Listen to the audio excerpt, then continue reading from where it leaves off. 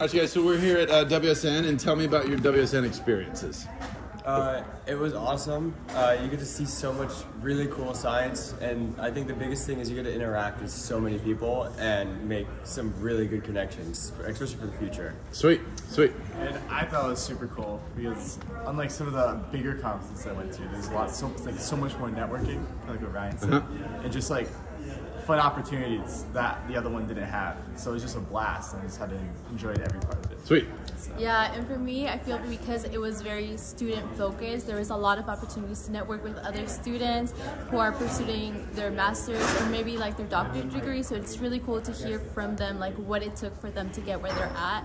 And also for any students of color, there's a lot of networking opportunities to meet mentors and also just like ask them what their experience was and how they got to where they're at. There's a lot of cool science, a lot of cool opportunities, and there's also a lot of cool speakers in the symposium. So really, really cool opportunities. So if you're able to, one, apply to the Coast Grant to come here. To pay you to come. Yeah, right. Take advantage of this amazing opportunity. For sure, guarantee it will be a great time. Sweet. All right, so you guys had, overall, you guys say you had a good time? Yes.